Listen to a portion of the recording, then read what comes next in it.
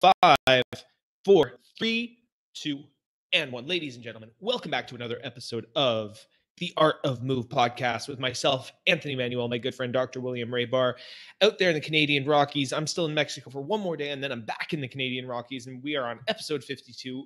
It's our first solo episode in a while. We had some really great guests on the last few times, and they really got us thinking. Today, we're going to be talking a little bit about the differences between fascia and muscle. We're going to talk about logical fallacies, confirmation bias, how to think critically for yourself and question your own beliefs about the body, about biomechanics, and talk about the importance of having an open mind, but not so open that your brain falls out.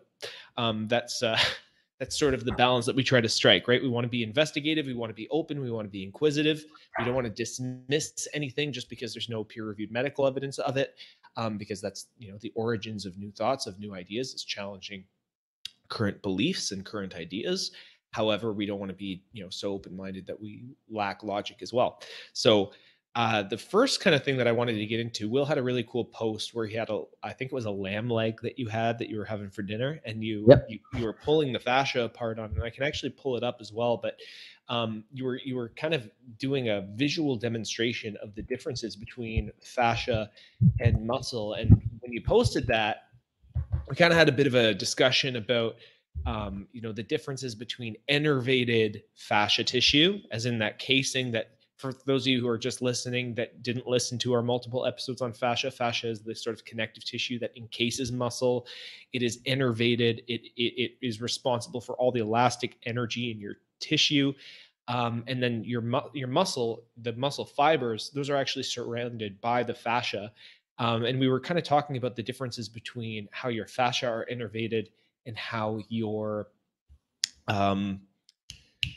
muscles are innervated, right? So your muscles and your fascia are both innervated. We were kind of speculating on the sort of connection between how those two are correlated. So just off the top of your head, are there any thoughts that you have presently about this post or about fascia and muscle? What have you been thinking about lately? Yeah, it's just more like some of the questions I got with regards to how to train it. So basically the muscle, the meat sits inside the fascia that encases it, right? And in between the meat itself, the meat cells, there's also fascia. So it's a fractal system, okay? Now, the meat inside only contracts. It doesn't have, like, at the actin and myosin level, there's no intelligence to whether it's isometric, eccentric or anything like that. It doesn't contract like that. It only contracts. The forces that are put upon the body is what dictates what type of contraction is going to happen. So, for example, if you're running down the hill, the muscle inside the fascia still contracts. It's doing that. However, the fascia, the connective tissue on the outside, has to go through a stretch. Now, I'm not throwing away the fact that the muscle contracts and it's important, because it is. It actually may have a lot to do with how much tension is on the outside. Let's say you have a huge muscle on the inside. The outside encasing is going to be more tense. So there's implications there to muscle size, how it contracts, the speed it contracts, all that. But it is a simple contraction mechanism on the inside. Right. The outside is where. Sorry, go ahead. Your fascia does not have any contractile tissue in it, and that's something that's really important to know. It's actin and myosin, which is the muscle tissue. This arrow here that's pointing to the muscle tissue, that's actin and myosin, which are the constituents of muscle fiber, and those are the things that are actually contracting or relaxing. Whereas the fascial tissue is the connective tissue that wraps around it, and it behaves elastically, and it's the connective tissue, right? It doesn't. Would you say fascia tissue does not contract or relax necessarily, other than its elastic qualities? There's controversy over this. I think it does a little bit. I think it does have some motor units. I don't think that's its primary role, but I think it's like an electrical system, right? So how do I say this? Basically, the inside responds to the outside. The outside has a lot of sensory nerves. That's where you get your information about where you are in space. Okay. The inside is more actual firing, just like, I should say, less intelligent firing of the muscle. The outside is an electrical system. You get your sensory information, which is electrical information that relays either to your spinal cord or to your brain or both. So I've heard that the fascia has 12 times the sensory nerve endings as the muscle, like in comparison to the muscle. Interesting. So, yeah. So if we're going to make an analogy, then you could say like the brain or like the nervous system is the pilot, the fascia is the controls, and then the muscle is sort of the machine that's executing the controls. Is that sort of a decent analogy? Yeah, like I guess you can put it like that. Yeah, no, that's a good analogy. I wouldn't say it's the best, just because I think I know why the limit. Like, yeah, it's not the best analogy, because there's still the, I guess the machine, like it's not really a machine or a control system. Like you're actually you're nervous. If you're saying the nervous system is the pilot, the fascia is still an extension of the nervous system. So there's still this, like, there's this simultaneous you can't really separate the two as like one's the driver and one's the mechanism, right? It's a little bit more difficult to do that. So it is maybe a more poor analogy, but what you're saying is you're getting this sensory information by what the fascia is doing, how it's behaving, how it's reacting, how it's stretching out, where it is in space. So the proprioception, the lengthening of it, that's all sending nerve signals and information. And then the muscles, the motor units with the actin and myosin that basically just contract or relax, those are getting that nervous system input from the innervated fascia, and it's behaving in response to the behavior of the fascia or the sensory input that the fascia is getting. Is that kind of the idea? That I couldn't put it better myself. That was exactly what I meant. Okay, so, cool. Yeah, I couldn't say. That's what I was aiming for. So what are the implications of this? There was one person that said, explain why running downhill implies more connective tissue work than doing a bicep curl. Yeah, so that's what I mentioned before with the inside just being contracting, right? So what I meant there was a bicep curl where you're, the concentric, I'm going to pump iron type thing, right? So on the way up, the muscle's just contracting. There's not a lot of force on the connective tissue itself, other than the muscle contracting within the belly itself. Okay. But if I was to run down a hill, and let's say I'm looking at the quad, right? And my leg has to lengthen at fast speed and force. And the connective tissue just got to pull super hard, right? So that's just more force on the connective tissue. Let's say you did 10,000 steps down a mountain or something like that. That is a lot of pull. 10,000 times that you pulled the connective tissue really hard and really fast. And that is a lot of damage on the body. That's why people are saying, or it's generally known, that eccentric training is a lot more damaging than concentric training, than just contracting the muscle, right? And concentric training doesn't really work for me as much in actual movement. Right. That's why, and this is the reason why here. So this is really interesting, because I think the implications, when I think of concentric training, we, in one of our episodes, talked about the difference between like a bilateral squat and the biomechanics of running, right? And you were like, well, the thing is, you can, like, the counter argument for squatting bilaterally is that you're going to be able to load the muscle more. You can load it the most, but then the issue is the biomechanics don't transfer. So that optimally you would load it in the pattern of running or the pattern of locomotion. Someone responded to that when I posted it on Instagram and on TikTok. One of the TikTok comments was like, okay, so your part 2 is obviously going to be how you load it in the running position, right? And I thought about it. I was like, okay, well, I want to say pushing a sled, right? But even pushing a sled it feels like it's more of a concentric dominant movement, because there's no necessarily deceleration. You're literally pushing this sled. It feels like very, very concentric with no eccentric action of the leg. Whereas running has an eccentric action of deceleration and of, controlling the joints in a particular way. So how would you say you can sort of emulate the loading of locomotion without being concentric dominant? Well, I mean, you could do things like plyometrics, right? In locomotion patterns, but really run slowly, or you know what I mean? Like progress it up like you do anything else, because your fascia, like we're looking at a lamb leg right now. Let's pretend it's, a human cadaver, right? We're still looking at a human cadaver. So we're talking tissues.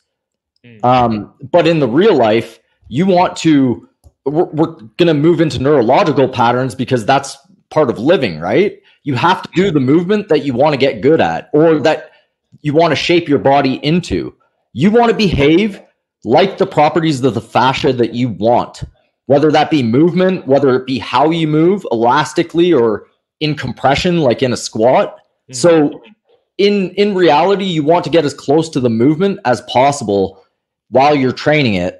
And that includes an eccentric component. Okay. So plyometrics is a very good example. Bouncing up and down on one leg in a loaded position that mimics a landing position. I do a lot of those. Pulsing in the bow. I use the bow, pulse, load the fascia at the end range. It's almost like an isometric, and this is a good segue into the difference between isometrics, eccentrics, isotonics, and what it actually does to the body. Because basically, it's like this: you can load isometrically, meaning in one place, right? And that's going to contract the muscle. So far the muscle's contracted, but the fascia is not going to move very much in the isometric way, okay? Other than the muscle actually contracting itself. So in that way, it's a lot like concentric movement, right? Where you're shortening the muscle inside, but the connective tissue isn't doing very much, okay? So both concentric and isometric, usually there's less of a load on the connective tissue. However, you can pulse. You can vibrate. You can. So I'm going to slow down quickly, and I'm just going to give some base definitions to people who might be listening and don't know the definitions of like concentric, eccentric, isometric. Concentric is basically, if you think in terms of a lifting lens, let's say you're doing an overhead press. The concentric is when it starts at your shoulder and goes to your overhead position. That is the definition of a concentric movement. Eccentric would be you're taking it from that overhead position and you're lowering it back down to the starting position. That's your eccentric. So in easiest terms, the lift is the concentric, the lower is the eccentric. That's like the easiest way to understand it. Isometric is when you're holding something under tension statically, so you aren't moving at all. What's the definition of isotonic? So that I'm going to use isotonic and isometric as the same thing. I'll just use isometric. Okay. So yeah, that was. Do you have any questions on that or any thoughts on that type of training? Well, that's from a lifting lens, right? And we're trying to apply it to a movement lens, right? And so I think the big aha moment for me recently in terms of shifting how I thought, like I used to be very, very concentric dominant, and I pictured things like box jumps or jumping movements as concentric exclusive actions, or things like medicine ball throws, because I thought, like in my mind, it's like, okay, well, I'm pushing it forward and I'm not lowering anything. I thought I was lacking in eccentric action. But the whole idea of like decelerating or bouncing out of the, like, for example, like if I do a little bit of a knee bend and bounce before I jump, that is almost like the eccentric is kind of like the turnaround stimulation on my connective tissue, right? And when you're talking about this bouncing, plyometrics do have a bit of an eccentric action, would you say? Oh, definitely. Like that's kind of the whole point of them, is to use that stretch reflex out of the bottom. So you're basically harnessing the stretch reflex, which is your fascia increasing in length, and you want to time out your muscular contraction to be able to harness that length. Okay. Now that's probably the only time I actually use conscious effort, is to do that. And while I'm doing a sport, I don't want the conscious effort. I'm not saying that, but I'll think about that. I'll think about where let's say I'm jumping up and down, where my Achilles is maximally stretched, and try to purposely pulse at that point. So I get that feeling of I'm harnessing everything correctly or to the max. And then, that's a form of training, a movement training, I would say. Pretty advanced. I wouldn't do it for a beginner. And then transfer that into movement that's unconscious. Mm-hmm. Yeah. Are you seeing anyone who's doing some of this pulsing training, like who are deliberately using, maybe getting into a bow or into a position that they think is favorable in pulsing to train that sort of bounce quality? I haven't seen anyone, I'm sure there's people doing it. Like, this is not a rocket science type of thing, right? Like, people have been training plyometrics forever, so I'm sure they're doing it. But I haven't heard anyone kind of explain it the way I just did, right? Like to link it to eccentrics and to link it to the pulse or the timing of the pulse. Mm-hmm, mm-hmm. I don't see a lot of people talking about that either necessarily. And we're talking about, we've talked quite a bit about the idea of different stimulation, teaching our body to behave in a particular, or teaching our fascia to behave in a particular way. So when you're really emphasizing, or you really focused on like heavy lifting, you kind of turn your, like say you're doing a lot of bench press, and you're shortening and you're shortening, you're kind of training your fascial tissue, that connective tissue web, to kind of act like a powerlifting suit. You know, like when people put on the 2 or 3 ply powerlifting suits and they create more elasticity, or they're so tense that when you get into that end range, it kind of bounces back. You're training your fascial tissue because you're shortening it over time. You're binding up the fibers quite a bit. You're teaching it to behave like a 2 ply or a 3 ply powerlifting suit, right? Versus if you're doing some of this extended range, like basically whatever you do in repetition over and over again, your body will optimize for over time, right? And so Absolutely. we're thinking in terms of what are some of the most biomechanically efficient patterns. How do our joints want to move, first and foremost? What are the patterns that our joints want to move through? And then what are the qualities of tissue that are sort of optimized for that particular, like we think a lot in terms of forward locomotion, and I think a little bit in terms of jumping, but I don't think jumping is like a really primary function of human biomechanics. Like we can jump, but we're not kangaroos. We don't locomote by like bouncing. We do have very, very springy Achilles tendons, like super thick developed Achilles tendons. I think we're the only animal that has comparable Achilles tendon development is actually a kangaroo. So we do know that our ankles and our heels are supposed to be springs, essentially, which I find really, really interesting. But the way that we do it, we're more contralateral versus kangaroos will jump bilaterally, and that's their development. Where we're contralateral, we have more of a spiraling from side to side using those springs. So we're thinking in terms of what are the patterns, and then what are the tissue qualities that accompany those patterns, and how can we train that? I think that's been the biggest. Like I've been doing a little bit of program jumping and hopping around and trying to train for multiple goals, and that's been the biggest mental block for me. Is like I'm trying to think in terms of how can I train my body to be optimized to be a human body, essentially, while also, I think this is one of the topics that we were going to talk about, after we reach that baseline, is it healthy to try to exceed that baseline of human biomechanical efficiency to become like a superhuman in terms of extending your performance past a certain point? Like if you extend your performance past a certain point, even while respecting biomechanical laws, will that eventually have a point of diminishing returns on health, joint longevity, etc.? And that's something that I'm really fascinated by. Yeah, if you're talking specializing within a sport, of course there's going to be consequences to putting your energy towards one thing. If we're talking more, how do I say this, like first principles about it, then I think it's the same thing. You have to optimize towards being human, okay? And I use the GOTA principles, right, as my foundation towards what is natural. However, the question arises, can we go beyond natural and still stay healthy? Is that more your question? Yeah, well, that was like, yeah, after we have kind of optimized for those global laws of human biomechanics, after we have, reestablished good biomechanics, good connective tissue quality, can we start extending and maximizing on those things? Like, okay, here's the pattern of locomotion. Now that we've coded it back into our nervous system, can we do it to run faster or longer? Is there a threshold of where, because there is a baseline for human biomechanics, is there a baseline for what, like obviously the human body is incredibly adaptable and our morphology will change based on the demands that we put on it.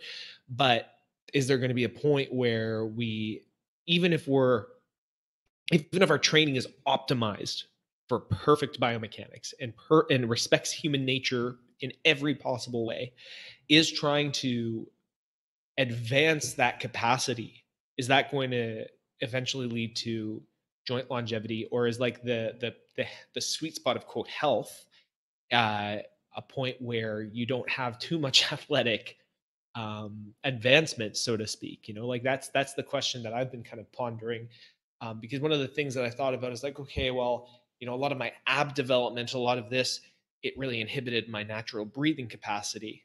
And I was visiting a friend the other day, and I saw her baby walking around with the big stomach, and he's breathing these big stomach breaths. And I look at the development of different apes that are, like have a similar genetic makeup to humans, and they have these somewhat distended stomachs. And and even when you're watching indigenous cultures, they kind of have that like almost lumbar lordosis with a little bit of a distended stomach, and they're breathing right into their diaphragms. And I can't help but wonder, it's like, okay, if you're maximizing locomotive capacities, you're maximizing these biomechanical capacities, if you try to push past that point to advance your athleticism, are you going to decrease your health?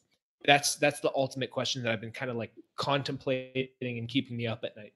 It's very interesting because let's say you take a system like Gota, right? And they say the indigenous haven't been touched by Western culture is really the pinnacle of what you're looking for. And they have very good to great biomechanics, Gota 10s or whatever, right? Could someone like WEC visit that village and show them the double down pulse or the, how to optimize their side movement and increase their athleticism without decreasing their health? I believe that there's wiggle room there. Absolutely. You can still optimize. Like for me, I use a lot of the winging pulses in the upper body that I know from WEC, and I use it with the Gota footwork and the global laws, and I intermix them, and I feel like I'm not losing anything. I'm gaining. So I don't think natural is always better. I think it's better 95% of the time. And there's a little bit of wiggle room there for you to play with. And I don't think that either one, I think it's a logical fallacy actually to say that a baby has perfect biomechanics. And I've heard this from DNS people for sure. I could play a recording about it. The issue with the baby being a model for perfect biomechanics is babies will imitate the people around them. Like the way that they learn is by observing and copying. Like we have mirror neurons. Humans have mirror neurons that force us to like internally copy what we see. And when you're a baby, it's funny because like, like I said, I was going to visit my friend, and one of her kids loves me, and so she ran up and gave me a big hug and like was hugging me. And then the baby runs up and looks up and like, I want a hug. It's literally just doing what his sister's doing, right? And you can see video. There was a really good video you sent me like months ago of this kid following around the grandpa, and he was walking around like the grandpa with the same like duck foot, like funny like penguin walk almost. Because human beings will mirror and mimic what they see. So a baby is not a good example. Maybe an indigenous baby where they're already walking with perfect biomechanics. That indigenous baby might show really good, youthful joints and mimicking the parents that are already in good biomechanics. But using a baby as an example, maybe like you can, even using the baby crawl as the example, yeah, there's an intuitive way that babies will crawl, but they'll also compensate. They'll figure out a way to wiggle themselves forward to get the cookie, no matter what, right? Even if they don't, exactly know the most efficient way to do it. It's not like they suddenly find the perfect biomechanical way to contralaterally move with this perfect rotation of the hips and the shoulders. Like it's not, it's pretty funny. So I don't think using a baby as an example for perfect biomechanics is great. I don't. No, they have different strategies. Like I can show you 100 different ways that a baby moves, and some of them are really funny. You know what I mean? Like some of them look like bear crawls. Some of them are moving sideways. It's there's a lot of variation there. And I did hear a DNS person say that a baby, around a year or 2 years is in perfect biomechanics. However, I don't think that they're obviously not neurologically developed. Well, so Rudy is actually in the audience right now, and he just left a comment, and he said he had some awesome food for thought from Eugene Teo, which was that a baby's head is also approximately a third of its body weight, which would certainly affect its biomechanics. So of course, sure, like if we were walking around with our head weighing about a third as much as the rest of our body, we would be locomoting differently as adults, right? So using a baby as an example of perfect biomechanics, a little bit silly. I'm just saying that, like, for that, when I keep looking into it and I keep listening to more and more DNS people who look at baby development, Mm. one, there's a million different strategies. Two, how do you know that? Like, when I hear them talking about it, they go, well, this happened to develop these muscles, and then these muscles developed because of the crawl. It's like, how do you know it's not backwards? Every human developed their musculature, unless there's a, an error or something like that. Every human develops their musculature. You will all have a psoas muscle. It'll all be working, every single one of you. How do you know that you can extrapolate the fact that you crawled to that that variable, right? Because I talked to somebody today, and he's like, "Oh yeah, I hardly crawled. I went straight to walking." I'm like, "Really?" He's like, "Yeah." I'm like, "Interesting. So how did you develop your psoas then? Because according to these guys, that's how you develop muscles in sequence." I just think they took everybody having muscular development and then extrapolated that it comes from crawling. But I don't think you can actually prove that, right? So I think there's a lot of assertions there that are first principles that are on shaky foundations. However, there's a lot of, like, I'm not completely dismissing DNS because I like a lot of their ideas. And I do think crawling is developmental. Yeah. However, I don't think that the hard conclusion should be made.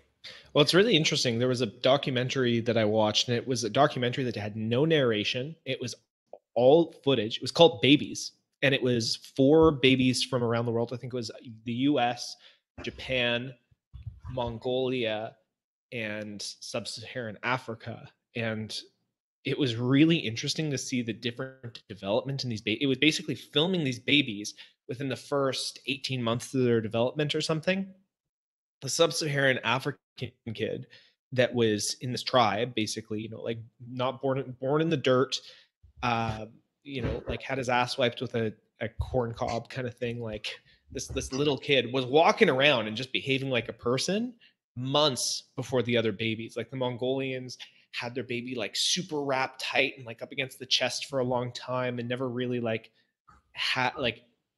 I do think that how a baby is allowed to express its behavior will affect its development. There's a lot of really good information developmentally showing that, like, if a baby's put in a jolly jumper, for example, it's going to affect their hips, right? It'll affect their hip development. They'll start to develop duct feet, and they won't be able, they don't support themselves because the human body is still adaptable, right? Like, obviously, the things that you do will affect your development, but is it necessary for you to go from you do this exact crawl to develop your psoas, and then you can stand up and then you can start walking? It's like probably not.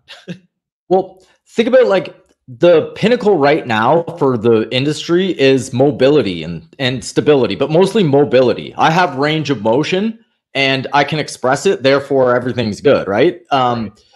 So a baby does have that, right? It is able to express its limbs in every single direction and has that freedom. So under that model, it is more of a, perfect biomechanical model, but they're forgetting the neurological input, the movement, the fact that you have to groove movement in. They're looking at more like a blank slate. Like, oh, look at this blank slate. It's perfect.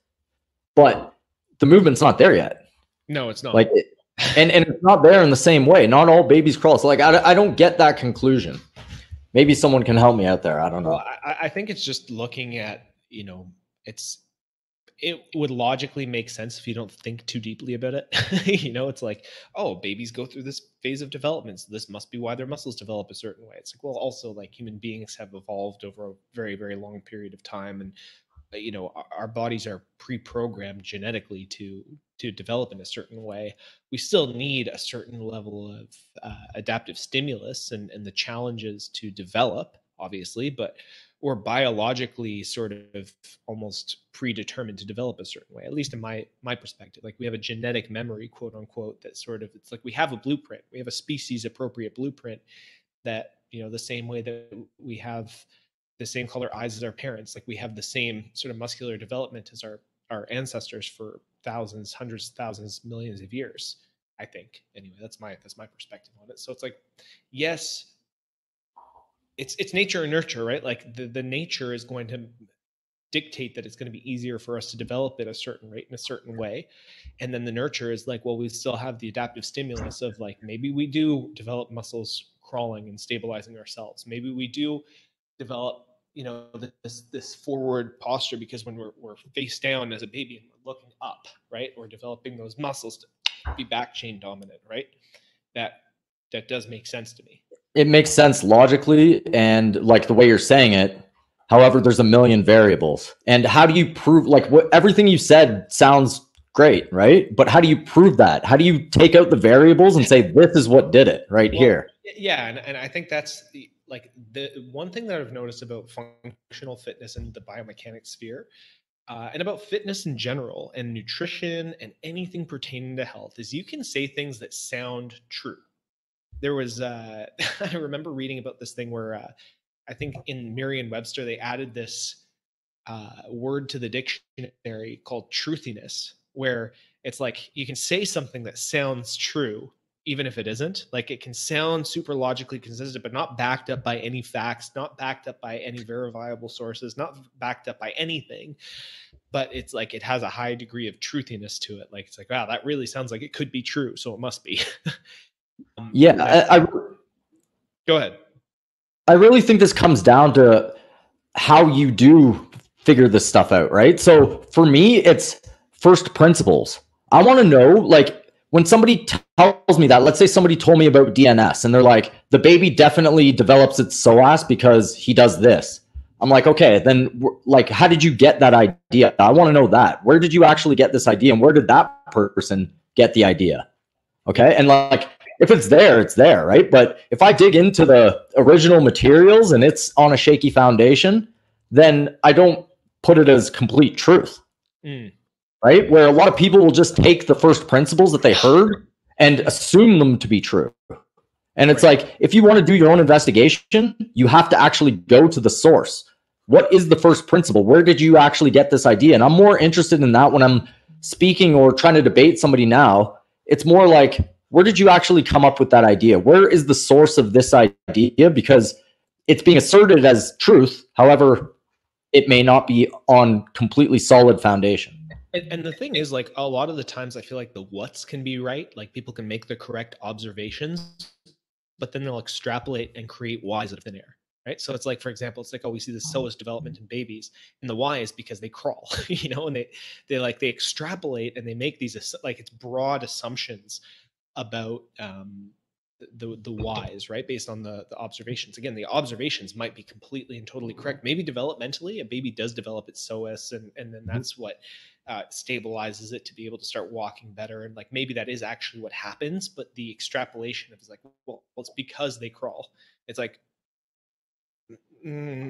how are you arriving at that conclusion, right? And so I like the idea of using first principles as sort of the guiding foundation, as I come back to the first principles idea, so that and that's also a really good foundation to have. Like, you need to have the correct first principles, otherwise every other assumption that you're going to make and everything else that you're going to build, every other argument that you're building on, is going to be wrong fundamentally. And I know, like, we've had a few discussions with some people, like when we had Karan on from the Flowbility, I think we had a different level of fundamental first principles understanding of biomechanics in general, because they were working on that mobility stability model, where it's like, well, you got to stabilize that middle section of the lumbar and have mobile hips and have mobile shoulders, and if you keep this stable, you're going to get mobility here. And we're thinking in terms of a totally different paradigm, a totally different level of first principles, right? And so there was a fundamental disconnect when we were interviewing him.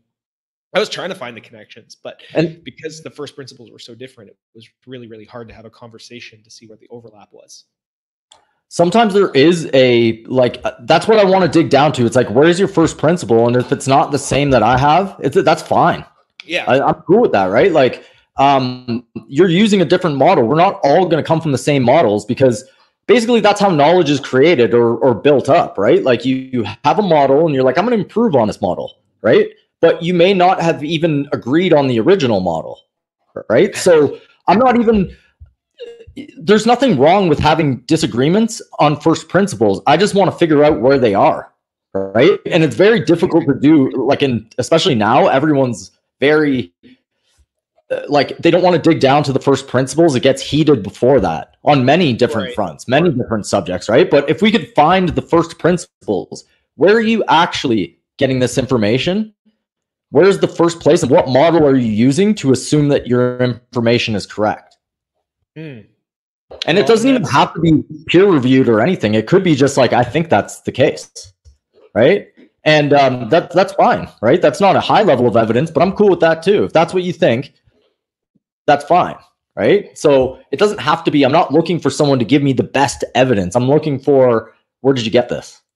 Yeah, and sometimes learning about a person's thought process kind of gives you more insight into their capacities to glean information. Like some people have a very non-linear mind, and some people have an extremely linear mind, right? You tend to find the people who are very data-driven, who are just always looking for a meta-analysis of like whatever peer-reviewed studies that you get. They're very linear cause and effect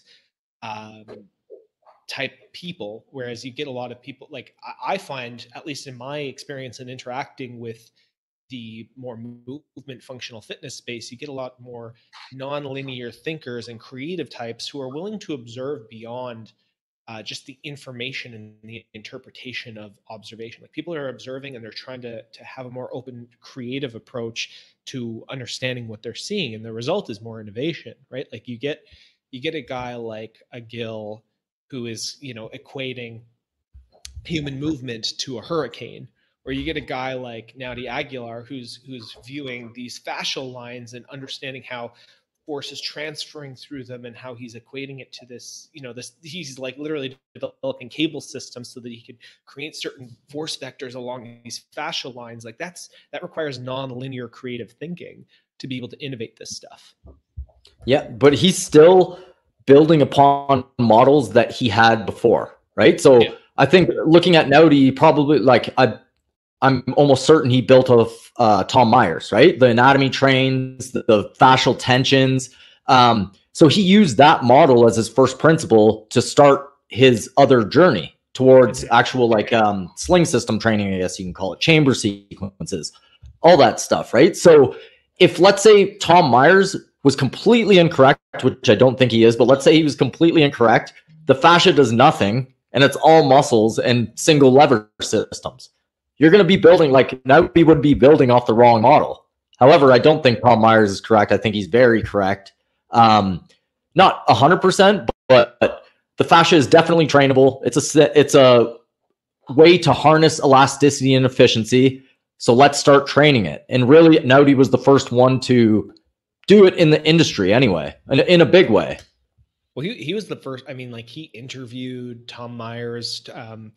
I feel like Tom Myers' work with anatomy trains was really limited to a lot of physical therapists and manual therapists. So people who were kind of working more in your field, like the chiropractics, the massage therapists, and yoga. Looking at, and yoga, yeah, exactly. So you didn't have a lot of people who were looking at physical training and resistance training, thinking about the fascia in mind. And even, I sometimes, because we talked about the effect of concentric actions on the effect on fascial tissue, and the effect of concentric training is principally muscular dominant. When I see some of the stuff that Naudi does with the regen trainer and the cables that he's doing and the parabar, it looks very concentric dominant to me. And maybe there might be, in fact, there probably is nuance that I'm missing, and I will say that. But when I look at it intuitively, it looks concentric dominant, and it looks like there's a lot of, again, you're doing some of this isometric stuff to lock in the scapula, and then you're moving and you're working against this force vector, and it's contractile, and you're almost like you're creating a frame through contractile effort. And for me, it's like he's still working with the parabol, so you're still having parabolic forces.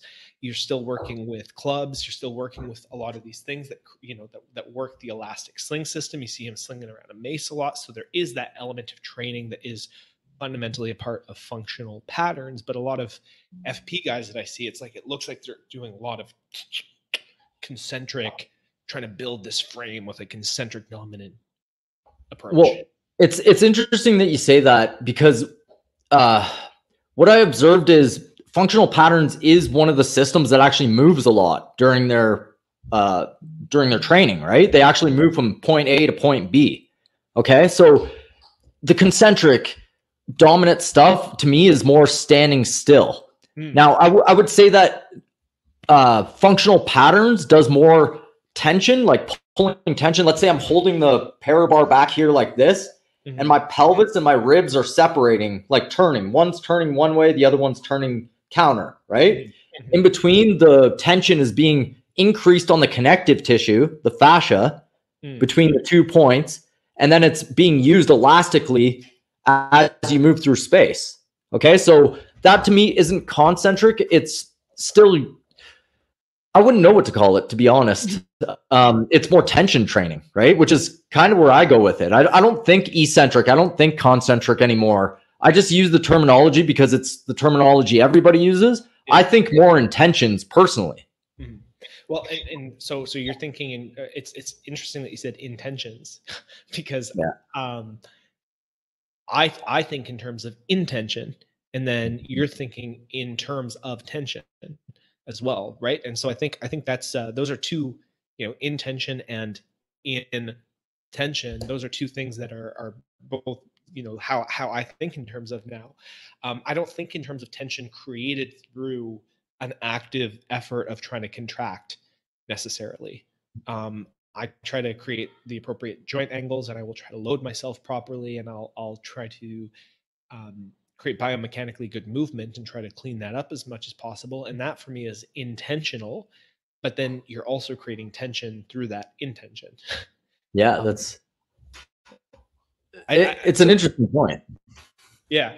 Because we talked about, we just had that episode with Brian Mirabella where he talked about the primary driver of locomotion was the breath, or it was intention, the intention to move forward.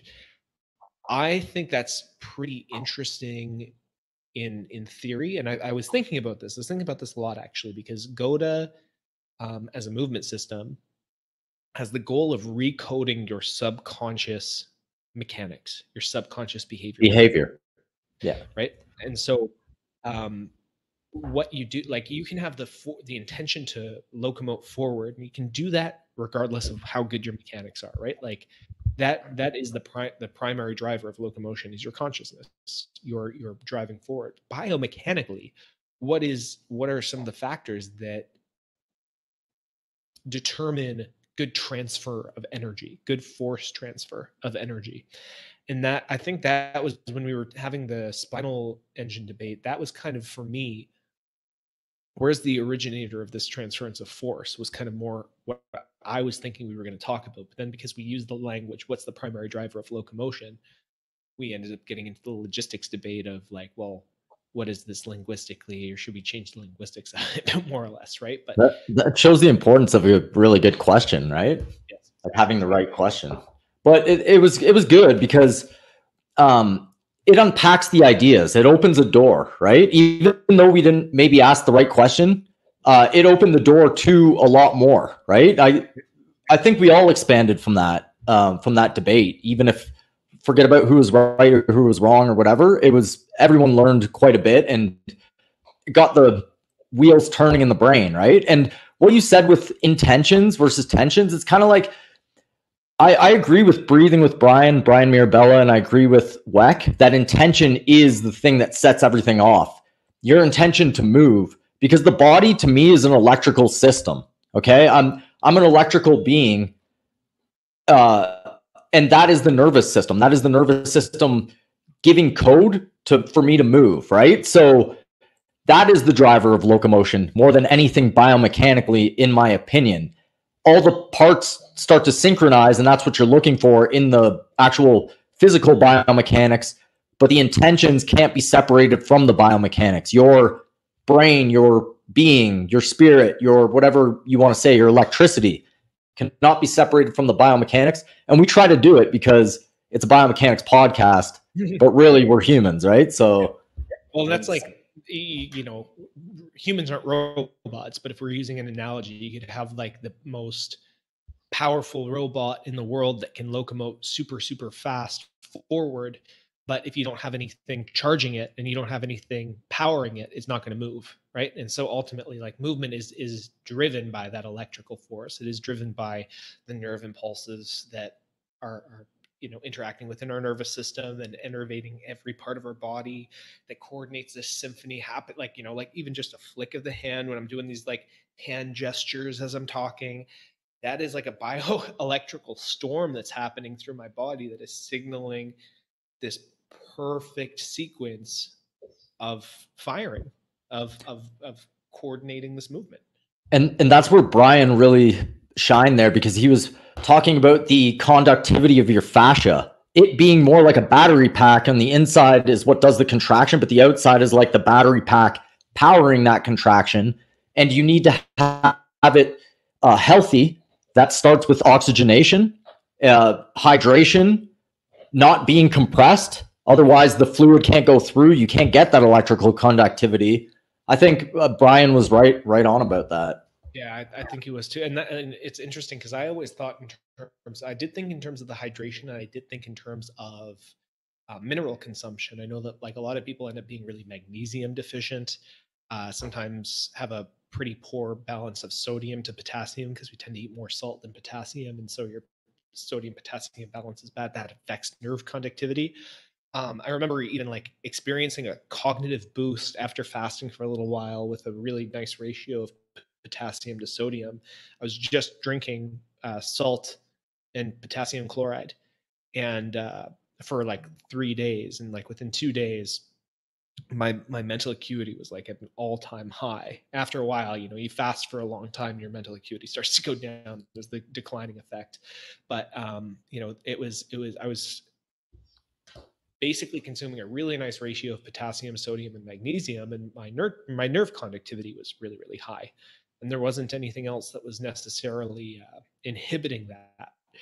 So I do think so. I thought in terms of that, but I never really considered the oxygenation part, like breathing and breathing biomechanics. I've always done breath work just as a fascinating thing. It's like one of the things that because I have a history of meditating quite a bit. I used to meditate every day, sometimes for hours a day. And breathing was always a really, really big part of that. So thinking about in terms of the actual biomechanics, like when you talked about certain levels of oxygenation and carbon dioxide tolerance as sort of this way that your nervous system signals your capacity to relax certain tissues, that was something that's like I've never in a million years would have thought about that on my own. Absolutely. It's funny because a lot of the techniques that I use breathing, like I had a heavy practice. I think Brian would just be like, "That's terrible," right? And to be honest, I did do a lot of relaxing the diaphragm and letting the breath come in through the nose. I have done that before, right? Like as a base practice, but I was doing a lot of the heavy breathing through my mouth with a device that blocks the air, thinking that it's going to strengthen my diaphragm. Like I'm almost strength training my diaphragm to be able to unlock. And I was doing a lot of the actually flowability type things where I'd lift my legs. That puts tension in the diaphragm. I have the mouthpiece and I breathe as hard as I can into that mouthpiece, and it really does pull the diaphragm.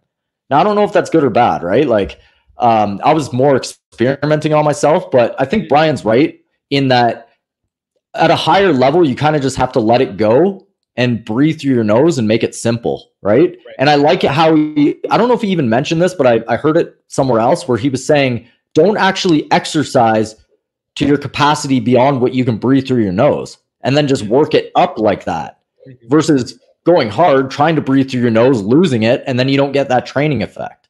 Well, this is a pretty fundamental idea of aerobic based training. I read a really great book by Mark Sisson and Brad Kearns called Primal Endurance, and their whole thing was that most people push their aerobic zone too hard, and they end up in this like zone 3 training, which is very glycolytic and doesn't actually build an aerobic base very well. And there's a few ways to get into that aerobic zone where you can build this really great aerobic base. The bigger your aerobic base, the idea is the more endurance and the more high output stuff that you can get, the faster you recover even from high intensity activity. And like you can even look at studies of like bodybuilders, powerlifters, et cetera. If they have a good aerobic base, they're recovering between sets faster even. You know, this isn't just like endurance sports. And the way that they said you should have this aerobic based training period is when you're running, you shouldn't, like, there's a heart rate zone that you can do, which is 180 minus your age. You shouldn't go above that. Basically, that's your heart rate maximum for aerobic based training. But they're like, if you want to keep it simple, just only go as hard as you can while still breathing gently through your nose. Not like, you know, like crazy super nose breathing, but like just like easy breathing through your nose in and out, right? Yeah, it's interesting that you say that, because there's oxygenation. Obviously, like, tissues love oxygenation. Even Dylan White, who got knocked out by Tyson Fury the other night, they immediately just put him on oxygen because they know that a heavy dose of oxygen is going to revitalize you. Okay. You can talk about the physiology behind it, but basically a lot of oxygen revitalizes you quick. The question is, what's the hack here, right?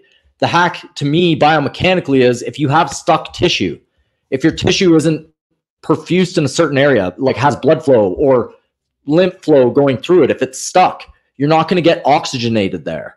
So you're not going to have that tissue be vital. And there's hacks for this, right? I use cupping, high power, right? Has to be done a certain way, but high power cupping, you can do what ATG does is short range training, so almost concentric training. So I think they use the sled going backwards to pump blood into the quads. That's their thought process. More blood, more repair, and that's true to a certain degree, right? The question is doing it without unpatterning yourself, I guess you can say. Put yourself in reverse gear, okay? Because I do think that's a thing. And yeah, so basically oxygenation through getting your tissues to unstick to each other, layers of tissue, is super important. And that's healthy fascia is going to help you get there. But you may already have scar tissue in a certain area from injury, from not moving it correctly, from, you know, there's lots of reasons it could happen. So I think Naughty's pretty far into this type of thing. And I think, who else? ATG is kind of into it, where blood flow and fluid to a certain area is very important. Yeah, well, that's their differentiation between short range. Short range training is basically that to them. They'll do you know, a lot of band work. Even like a lot of people with ATG will see just the backward sled pull, and it's a short range movement. But you can also see people who are working in ATG with a lot of bands. So if you're trying to repair your bicep tendon, for example, you can use a light band, and then you're only like, you can do a bicep curl with a band, and you're only really getting a strong contraction at the short range of the movement. Like bands are almost an automatic short range training. To Will's point, it's you kind of have the issue of maybe you're putting yourself in reverse gear. Maybe you are screwing yourself over. Stephen Luker is asking, I don't know if this relates to any movements of anything, but is there a way to prevent nosebleed with any movements? I actually don't know. I've never dealt with nosebleeds myself. I've never looked into it. And I feel like nosebleeding is probably a multifactorial thing. It's not like there's probably not one universal cause. Like you could literally have a nosebleed because the climate is too dry. You know, like some people stop having their nosebleeds when they put a humidifier in the room, kind of thing. But 100%. Off the top of your head, is there any like biomechanical? Like I can't think of a biomechanical. That's multifactorial. You got to get it diagnosed. There's a million reasons that could happen. Yeah, I can't say anything to that. What you were saying before, I only caught a little bit of it, to be honest. But when we're talking about blood flow restriction training, did you mention that? I didn't mention blood flow restriction. I was talking. So I was talking about how ATG uses bands. Oh, okay. So that when they and they'll wait until the very end of the range, they'll do high repetition stuff with bands. So if you're doing like a bicep curl, you're only really getting a lot of contraction at the end range of the movement. And so it's short range training because you have a low resistance at the top, high resistance at the short range. And that's sort of that's their mentality. Like that's the other thing that you don't see on Instagram as much because it's not as like flashy as the walking backwards with a sled sort of thing. But that's the other way that they use their short range training. Interesting. And the goal there is blood flow for that particular one. Yeah, so I wouldn't. You don't get as much tissue damage that way, they say, but it's mostly blood flow. Okay, it does feel really good. You get a pretty decent pump that way. Well, there you go. There's the first principle, right? Like there's Okay, they're doing it because this. I wouldn't personally do that because I don't want to shorten my muscles like that and keep them in tension. I have better ways of perfusing, perfusing areas, putting blood within the area, right? Like, and that goes back to blood flow restriction and what I see with most cupping. Most cupping is terrible. It's like you're putting the cup on the same spot and keeping the same blood in there for a long time. That's why you have the terrible bruising. It's like blood has to exchange nutrients. If you're keeping the same stagnant blood in an area, you're just bruising, and it's doing, like, I wouldn't say it's doing harm, but it's not doing very much, and it's not penetrating deep. You have to penetrate deep. Like, I don't get some therapists, like, they're like, don't go deep. It's not to be done. It's like, you know what else doesn't go deep? Doing nothing, right? So you have to stimulate the tissue that you need to stimulate, and sometimes that tissue is next to a bone, and you got to go deep. But you want to be targeted as well, right? So there's that, and same thing with blood flow restriction training. To a lesser degree, you're keeping the same blood in the area, and you're increasing the pressure. Yeah, there could be some hypertrophy effects, but in terms of blood flow perfusion, you're keeping the same blood in the area. It can only exchange so many nutrients before it becomes stagnant, and yeah. I've never heard that argument before, and I find that's really interesting. Which I guess is why you do the high powered cupping stuff, right? Like, as opposed to just get a pump and recirculate the same blood over and over again. So that's really fascinating. So we covered a lot of ground today. We sort of started with the idea of fascia and muscle being two different dynamic things, and how fascia really is the thing that absorbs or takes in the most sensory information. It's the most proprioceptive information processing center of your body compared to your muscles. And your muscles, your actin and myosin fibers, they might be innervated, but the only thing that they really do is contract or relax. They aren't as intelligent, quote unquote. They aren't as information processing as your fascial fibers, right? And so you can train in a muscular way by doing a lot of concentric training or a lot of isometric training, where you're contracting this muscle, but this muscle is within the fascia fiber and is surrounded by this connective tissue, these connective tissues that are innervated and have more nerve signaling. So when you're training, you want to think in terms of a connective tissue approach as well. Yes, it's okay to train muscles if your goals are bigger muscles, but again, we didn't even cover like what goals people have necessarily. We've talked about it a lot, but we're going to assume that anyone listening to a goal about biomechanics or a podcast about biomechanics are going to have the goal to improve their biomechanics and their connective tissue longevity. Did you have any other points that I missed that you wanted to kind of summarize and revisit? Not really. Like, kind of just what you said there. It can easily be debunked, everything that we said today, with a scientific paper, because they don't look at fascia, right? There's not, like, the overwhelming 99% of papers don't even mention fascia. They only mention muscle, which cannot be separated from fascia. But guess what? When I did cadaver class, and everyone else who did cadaver class, medical students, physios, chiropractic, you took out the fascia. We didn't work with it. We cut it up and it's gone. And then we're just like, oh, it's connective tissue. Cut it and then get to the muscle. The muscle is what's important. So how are you supposed to study something when you don't even recognize its importance? And then you use the studies as justification for saying that, no, that's not how it works, right? Or to just ignore it, right? So ignorance on that, right? Yeah, so that's just my thoughts on the thought process behind it. Yeah, and again, like, we're trying to look at alternative information to the mainstream narrative of things, right? We'll still look at the mainstream narrative on a lot, and we still have a lot of discussions about different ideas and topics that are passed through the gatekeepers of academic institutions, but we're trying to provide alternative information on biomechanics as well by looking at different things like anatomy trains, like go to movement, like observing movement. So Efren is just asking, hey guys, what cups do you use? Are they available online? And does your strategy or technique you use have a name, or is it your own? And I know that you can answer that. It's my own. I customized the whole system to fit the body. It's not available anywhere. I'm the only one doing it. We are going to eventually build and manufacture, I think, what you put together. But you have your own high power cupping vacuum, and you created your own cups for it, and so you can't actually commercially buy it anywhere because Will made them. But one of our longer term plans is to get it properly patented and properly manufactured, and have education where you can actually use them, because he has each one of the cups is custom fitted to different parts of the body. And so, we're going to make sure that it's available. It's definitely dangerous to do if you don't know what you're doing because of the high power. I wouldn't recommend. Yeah. So you definitely want to know the protocols, which I've gone through for 5 years and really hone that in. It's not something you want to mess with. It's high power on a body, right? So it's not DIY.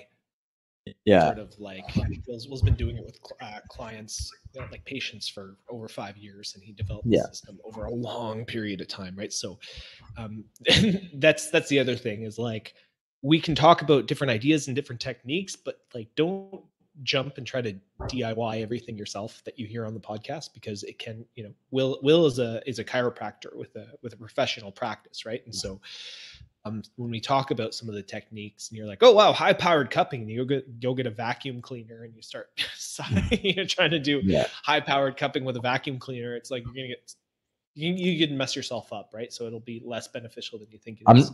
I'm not using the Dyson V10 and just vacuuming people. I will say though, so Will and I live pretty close to each other, and I've been and gotten treatments from this high powered cupping stuff. And, I had my shoulder surgery and stuff, and felt really limited in terms of the range of motion that I could access pain free. But Will spent about like 15-20 minutes just cupping it with his technique. And the range of motion that I had, I got like an extra 4 inches of range. I could put my hand over my head. I could do all kinds of stuff that I couldn't do in like a single session. And I actually I've spent the last month in Mexico. I can't wait to go back now, just so that I can go and get some more treatment done, and get some movement sessions in again. Yeah, I can't wait. It's gonna be awesome. You're back tomorrow, eh? And yeah. I'm back in the Rockies tomorrow, and then we can put together some more video content. But anyways, man, I think this is a good place to wrap it up. This is episode 52 of The Art of Move. We've been jabbing for a good hour. If you guys want to check out our stuff, we're now available on YouTube, which is pretty cool. I'm going to be uploading every one of our video replays on YouTube. As always, they're going to be available on nofilter.net as well, in my content vault, where you can also see the upcoming live streams, where you can ask questions like people have in the chat today. You can even hit the knock button and join in the conversation live on stream if you ever want to. This is where we're going to be recording for the foreseeable future. If you're listening to us on iTunes or Spotify, please leave us a rating or a review. I really, really appreciate it. It helps our visibility, helps us grow the podcast, helps get this information to more people that might need it. You can follow me at The Body Moves on Instagram, and you can follow Will at The Art of Move on Instagram. Thanks for listening, guys. Episode 52 in the books. We'll catch you next time. Have a good one, guys.